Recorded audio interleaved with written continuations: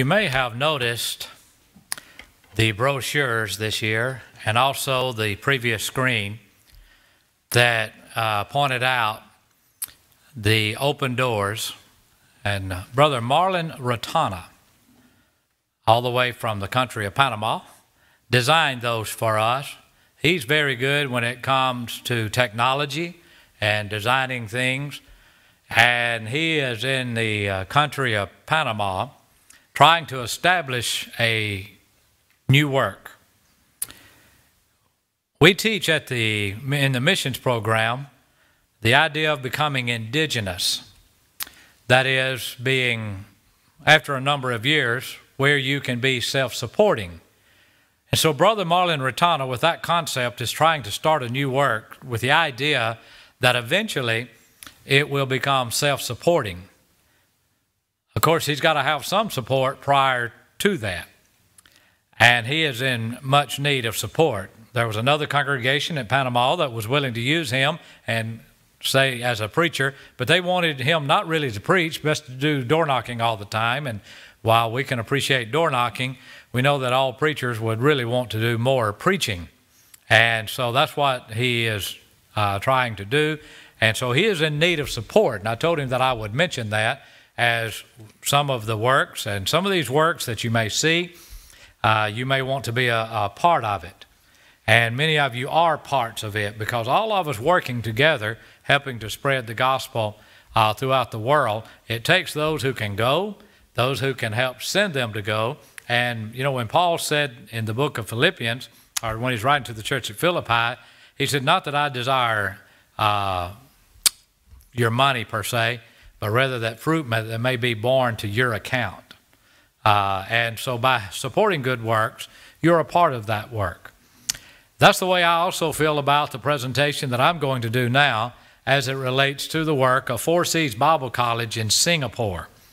This congregation is a part of that support, and so it's bearing fruit to their account. There are individuals also who are supportive of this, and it's a multifaceted work in many ways.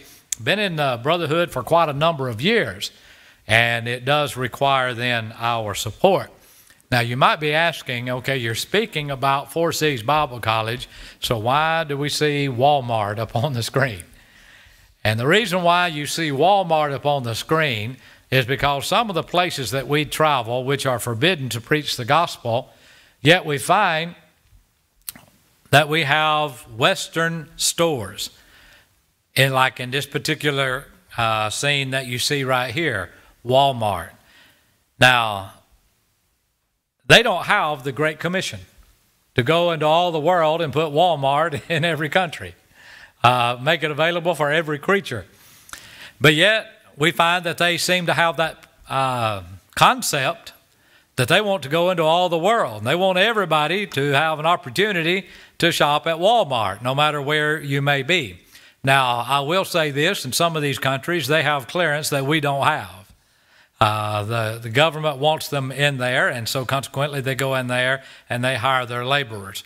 I might have mentioned to you before walking into one, and I think they thought I might have been Sam Walton, because they don't know they'd ever seen a Westerner before, and what am I doing in Walmart? Not only do we have Walmart, but also, if I can get my clicker to working here, hey guys, you might notice there is a Kentucky Fried Chicken. Well, you can survive doing mission work as a Westerner. If you can shop at Walmart and eat chicken, you're okay, Kentucky Fried Chicken. But there again, when we see these things, it's just reminiscent or reminds us that just as they would take their products into the world, there's a great need of taking God's product, the gospel of Christ, into all the world. And of course, we can do that. These places are filled with idolatry where we go, oftentimes. Whether it's Buddhism, Taoisms, and various other isms that may be there. This is one that where Brother Tim and I were last year. We took a photo of them, but here, as they are praying, they want a family, and so here's a God of fertility, and so they want to pray. And I remember that when the Apostle Paul saw a city wholly given to idolatry, how did he feel about that? Well, his spirit was stirred within him, wasn't it? And so he began to preach to the people about the one true God. And there are many people today in these countries then that need to know about the one true God. Most people live in the Far East regions of the world. We have about 300 million people in the USA. In Asia, there's 4.427 billion people. So we have about 300 million. And in other words, most of the population of this world is outside of the United States. China, for an example, has, well, what was saying, 1.4 billion. Then also India has about 1.2 billion people. Then you add these other countries that are around them, the much smaller, some of them smaller than we, but yet there's so many countries. We find that nearly 4.5 billion of the 7.6 billion people of the world are living in the Far East. Consequently, then, we cannot neglect the Far East if we're thinking about taking the gospel to every creature, because many of them live outside, of course, our territory. In the Far East, there are 53 nations with some 2,197 different languages. That's a lot of languages, isn't it? Some of these countries have, with that one country, for an example, may have many different languages within it. And we could talk about that for a while. But wouldn't it be great if you had a city where they spoke different languages, but yet their common language was English? Well, we need more gospel preachers, brethren. There's a tremendous task ahead of us. We need more workers. We need more people with the idea of dedicating themselves to preaching the gospel here in the U.S. or outside the U.S. We need people who will dedicate themselves to taking the gospel into all the world. I'm amazed that the Apostle Paul, how that he traveled. He mentions in the book of Romans how that he had traveled as far as Jerusalem up to Illyricum with the gospel of Christ. And if you just took a straight shot, you would see how far that is from Jerusalem all the way up to Illyricum. But he didn't go as the crow flies, because he went throughout all Asia Minor preaching the word, but yet it had taken him all the way up to Illyricum with the gospel of Christ. And so he knew then the responsibility that was his. So we need more people who will dedicate themselves to gospel preaching. And we want to encourage these students that we have to be servants of the Lord in order to not promote self, but to preach the gospel of Christ and to dedicate themselves to taking the gospel into all the world. The first evangelist to the Far East was Brother Ira Rice Jr., who decided that he was going to go into Singapore in order to preach the gospel of Christ. I think some of the slides for some reason are not showing up on we're crossing systems, I suppose. But be that as it may, he was from 1917 until, in 2001. He established the Church of Christ in Singapore in 1954. I wish you would take the time to read his book about him having to get into Singapore. Now, he did not go based on somebody came up and gave him the money. He didn't have the money to go. He had spent many months and years, up to a year or more, trying to raise support to go. He had opposition in that. One brother who didn't want the church overseeing it was fighting against it. Brother Rice would go and speak at a congregation. Then he would call that congregation behind Brother Rice, and they would cut off his support. So he had to work with that. And eventually, Sister Rice said, well, there's one more thing you can do. He said, I've done all I know to do. Sister Rice said, there's one more thing you can do. He said, well, what is it? She said, you can order the tickets and we can go. He didn't have the money. It was going to cost $2,000 for him to take his wife and family to Singapore. Now, that's a long time ago, 1954. He said, I went down, you go down to the travel agent, I guess, in those days. He said, and I ordered the tickets. Didn't have any money. Ordered the tickets. A day or so later, he went to the mailbox, and he said there was one letter. He'd been going around trying to raise the support. He said there was one envelope. Not many, just one. And he said, and I took that envelope, and there was a check inside that envelope with a note to it. The check was for $2,000. And the note was from an elder, and he said, you have been trying for a long time to go to Singapore. Take this money, buy the tickets, and go. He said, if you ever can repay the money, it would be appreciated, but it's not a loan. So if you don't ever raise the money, don't worry about paying it back. And he said, so I took that money and I went. But guess what happened about 3 to 4 days prior to time to get on the plane? One of the children came down with the measles. And he said he took them to the doctor, confirmed, got the measles. What do you do? Well, he talked to the travel agent, and the travel agent said, if I were you, I would put a blanket over that baby. I'd get on the plane, and I wouldn't tell anybody that this child had the measles until I got way over in the ocean somewhere, over the ocean. So he said that's what we did. He said we wrapped that child up in a blanket and we sat down on that plane and we took off. And when we left all the land and all we could see was water down below us, we got out over the ocean. He said I took that blanket off and said, well, Veda, I believe this child's got the measles. Well, so that's what it took to get the gospel over to Singapore in 1954. And he still didn't get the support that he needed. There's some people who said they would support, but then they never did. And he had to come home after a year to raise the support to go back over there. So what I'm trying to tell us today is it's not always easy to do this. You really have to be dedicated. I heard him say there were others who were supposed to join him in this work, but they could never raise the support. But he said this was an important point. How is it that I was able to raise eventually enough support to stay there, but they were not? He said, among other things, he said, here is my philosophy.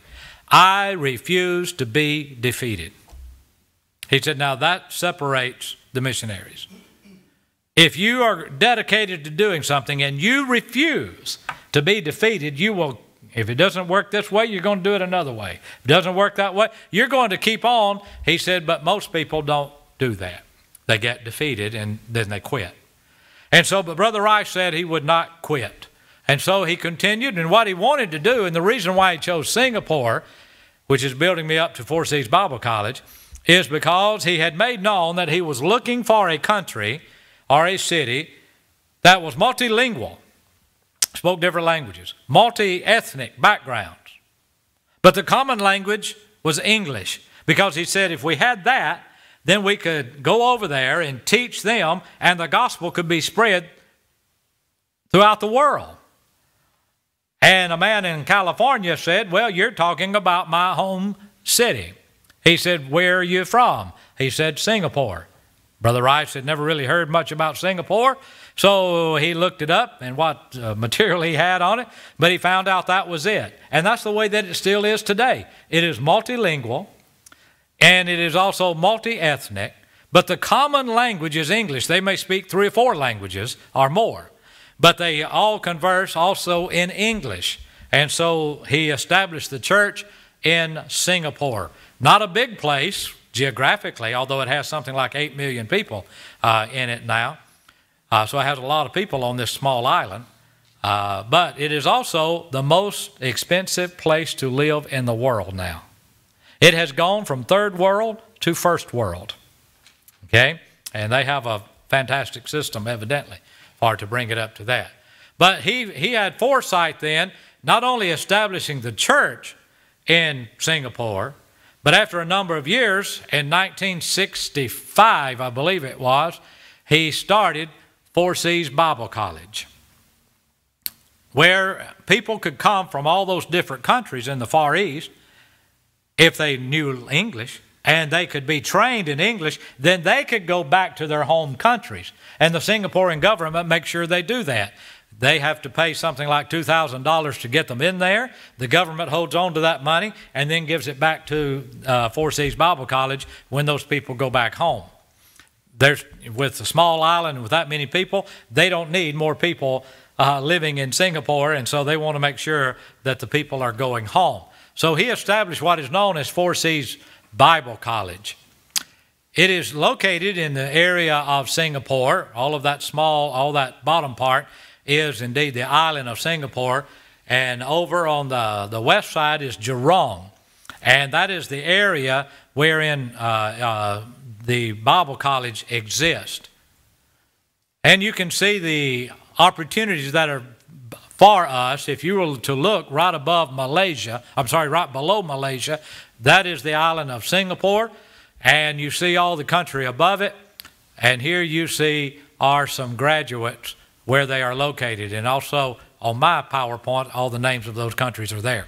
But it's not up there for some reason. That's a Houdini PowerPoint, evidently. Why Four Seas Bible College?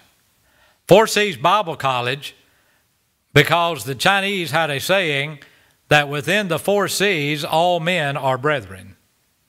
I don't know why they said four seas, but they did. Four seas. I guess that has to do with the idea in all directions. So within the four seas, all men are brethren. And I got the thumb up from Brother Philip, said I got that right. So, so that is true. But I like to think of it as within the four seas, we're all brethren in Christ, in Jesus Christ.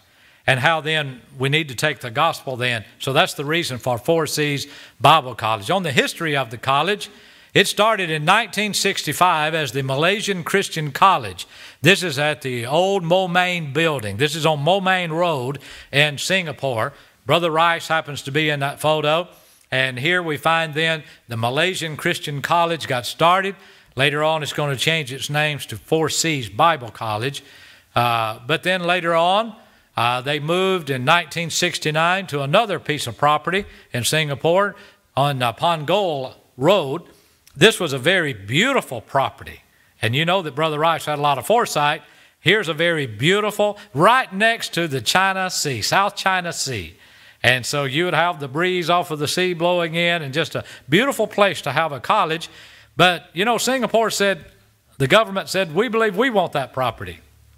And so they exercised their right of eminent domain, which says you've got to take your buildings off of our property, and we will pay you whatever that is worth. They didn't steal it from them, but they paid them a certain amount of money, but we had to move. And so they moved from over the Punggol area, Punggol Road, to where we are now.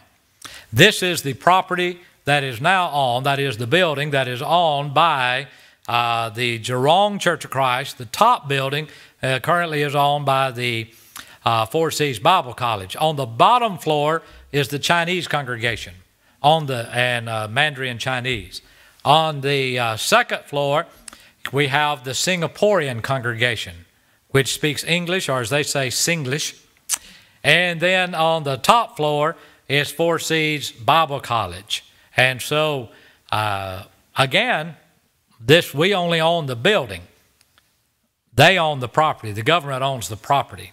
And they want you to be productive. Here is the area of the influence of the Four Seas Bible College with all of those different countries. Again, on my PowerPoint, I had the names of those countries in there. And for some reason, Houdini took them out. Or somebody did. But anyway, you can see where we have graduates. There have been, I believe we have graduates of Four Seas Bible College now in 19 different countries. I call this then the mutual fund of evangelism. When people support Four Seas Bible College, that's a great way of supporting world missions, because it's not just one place. It's not just like supporting India, not just like supporting China. You're supporting all of those places, and I think what a great opportunity that is for us. This is one of the students. I think he's graduated now, Brother Jerusalem. Keep in mind, English is not their first language, and some of them, when they come there, do not speak English very well. They know some of it, but they must learn very quickly. They have to hit the ground running, as we say. And so they learn to speak in English. They preach in English. And I noticed that Brother Jerusalem, he's speaking in chapel, and they speak, as I've said to the Forest Hill congregation when I've given a report, without notes.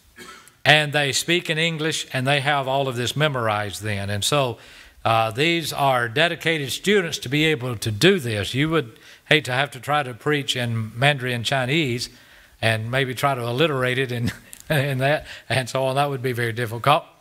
But he's back in the Philippines, by the way. He is from the Philippines. Here's just a slide of one of the lectures that we go to. Every year we have a lectureship in Singapore, and we're going to talk about that in just a little bit more.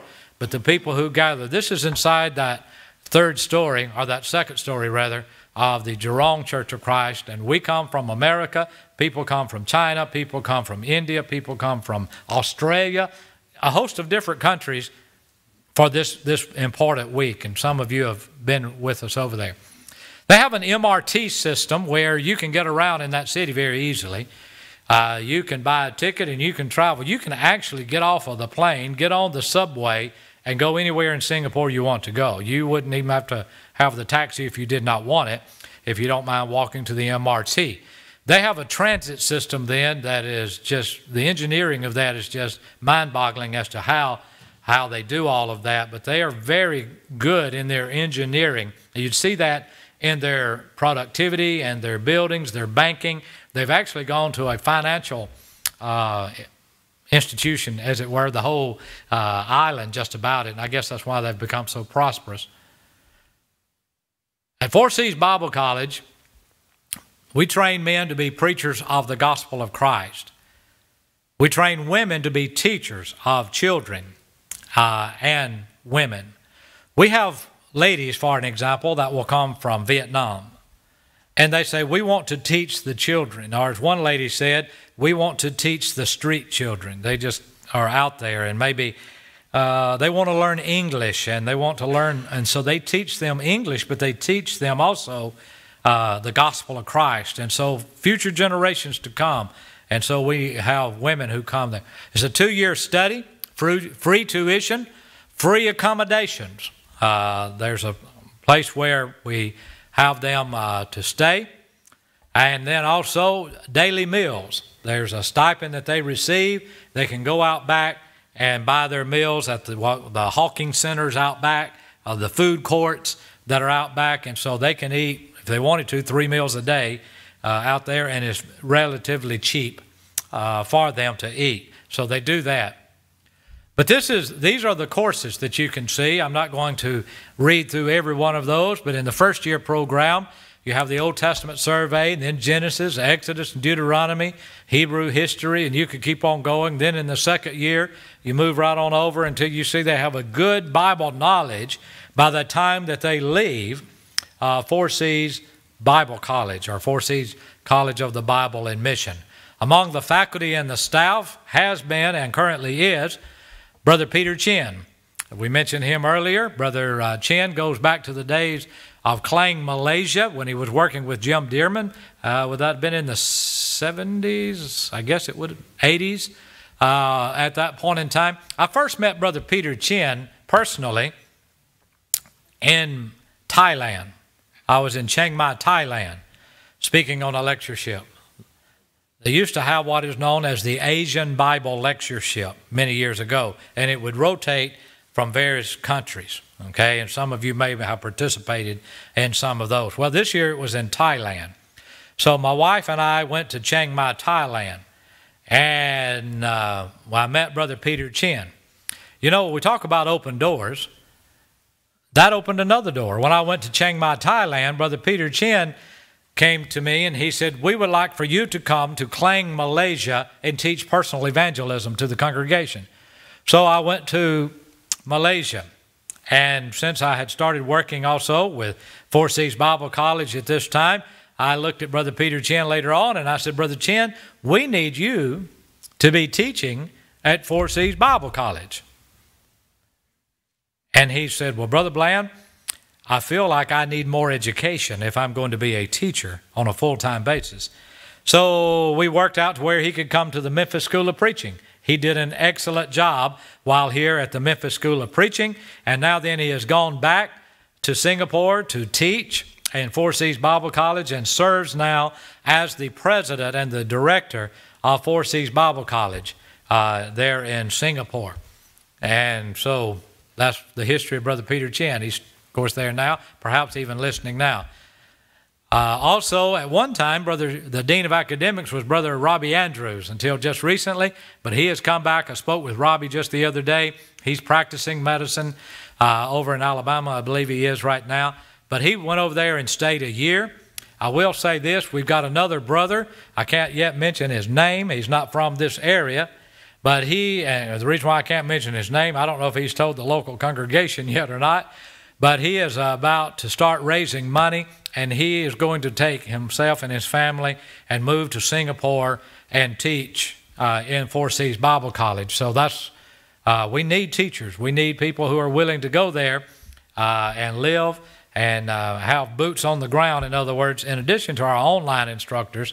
And so he's going over to do that. And now you can live. They don't have, I don't know that they have a Walmart, but they have very expensive stores, places I can't shop, all right, with my income. So you do all right. Sister Pui Fan Chin, Brother Peter's wife, she's the secretary as well as the librarian, and they do an excellent job working together.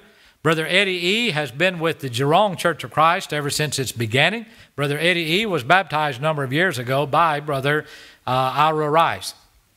And he served as the preacher for the Jurong Church of Christ. Still serves as really one of the preachers. Brother Young Yao now is the full-time preacher also for the Jurong Church of Christ. Brother Eddie and some other men serve as elders now of the Jurong Church of Christ. And so, but he still teaches in the school, but he's getting on up in years. And eventually he will have to step down, so we need to replace our teachers. Here are the online instructors of those that I had the pictures of. Brother Tim Hayes teaches. Brother Glenn Tattersall, he teaches. Of course, he lives in Australia. Brother Philip Van Winkle, who's now over in Arkansas. Jason Hilburn, who's down in Alabama. Brother John Diamante, a graduate of the School of Preaching. In fact, as you look at those teachers, 4 of those, by the way, are graduates of the Memphis School of Preaching, aren't they? Brother Jamie Long, who is here with us, I didn't have his photograph to put in here in time to get this together, but he has just started also teaching, and so over there where he is, near Eldridge, Alabama, they're supporting me in the work, so he is teaching. In fact, he had to leave last night in order to go teach his class because at 8:30, I guess it was the class time. Here, 8:30 at night was 9:30 a.m. in the morning.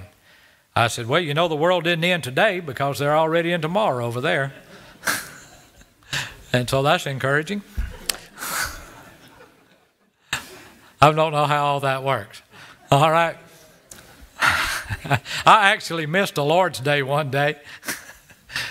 I didn't realize I was going to lose a day. And I told the brethren in Singapore to pick me up on Sunday night at such and such time. They went there and I wasn't there. I got there on Monday. I said, well, I left Tokyo. It was Saturday. How'd I get here Monday? Where did Sunday go? They said, well, you crossed the international date line. So I assembled with a bunch of people on a plane. That's Lord's Day, I guess. I just missed it. So, but anyway, you have some of the students. I listed this, not necessarily just talk about their activities, but I just wanted you to see all the different countries that are represented in the student body there, whether it be the Philippines or whether it's Malaysia, Singapore, China, India, all of these then that come together and are trained. That's why I call it the mutual fund of evangelism, to getting more money, getting more, if you will, for your mission dollars in supporting these men. Here they have chapel every morning, and the men take the lead in the chapel, but they're very enthusiastic in their singing. They're very well prepared in their Bible class materials, and they're excited, of course, to be involved in the work of the Lord. They also have special courses. Sister Pui Fan taught a course on the Christian woman and to teach them how, as women, to live as Christians. Also, they have campaigns for Christ. For an example, way back in 2012, they went to Malaysia. And notice all the people in Malaysia who had gathered to hear the gospel of Christ. Great work. They're training the young people. I actually held a gospel meeting at the Lima Pen congregation a number of years ago, and all the young people, they took charge of that gospel meeting. They arranged all my meals, and what did they feed you? They would feed you, for your lunch, then for your dinner, and then after the meeting, they want to take you out again. They did all of the announcements. They did the leading, the singing, the prayers, all of the advertisements for the meetings. Thousands upon thousands of brochures were handed out. They did a fantastic job. So they're training next generations, of course, is coming along. Also, the Four Seas College does a thing for the churches in the area. There are at least 3 sound congregations in Singapore, others in Malaysia. So they will have an extension program where they go in and teach. And here's what they've taught down through the years. In 2008, they did denominational doctrines they do it in a certain location where people would come and be taught. Premillennialism, Christian evidence. This is telling others also about Four Seas Bible College, but it's also branching out its tentacles, if you will, to teach, and something, in fact, we could even be doing, perhaps, if we had the time, doing some of these and some extension work, but we have enough on our plate seemingly already. So here are some. Then we also have other special courses that we've come in to the school. Do them for the ladies. Fishers of Men course was taught. And in Malaysia, I believe Brother Barry Hatcher just finished in Malaysia doing another one. And I just noted on Facebook, one of the ladies from Malaysia said, don't ask was it easy, ask was it worth it. And so they were encouraged by that program. Public speaking, special courses. And then, of course, graduation.